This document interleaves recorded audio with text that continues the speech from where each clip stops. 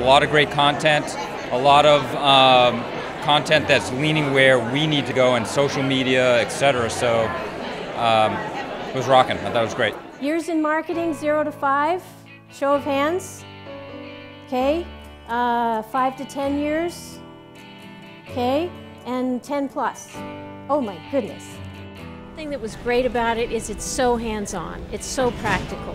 And yet at the same time there are some wonderful top-level concepts that are good for marketers to understand so that they can go back and say, all right, I can apply this in my organization. Already just a lot of things I want to go back with and apply to my own business.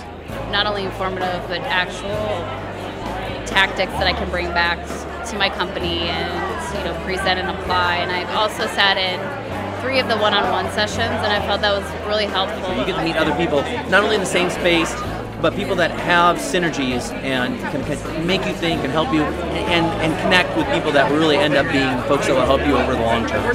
But just because nobody's talking about you, that doesn't mean that social media doesn't apply to you as a company. The ability to really mix and mingle, learn what's on other people's minds. It's a nice, intimate-sized conference with really focused and smart attendees.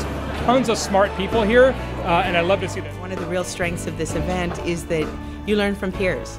So it's case studies, and it's learning what other folks like us have done, what's worked, what hasn't worked, and I think from each one of the presentations there's certain elements that you can take away and turn into immediate tactics that you can start to work on as soon as you get back to the office.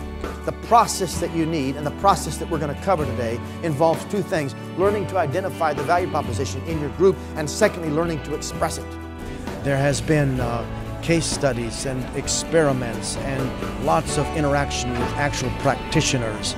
And the halls of this hotel are full of energy and people on their cell phones and Blackberries going back and connecting with their offices and already starting to execute and implement or initiate changes. It's also been rewarding from all the feedback, and we're going to incorporate every bit of that feedback.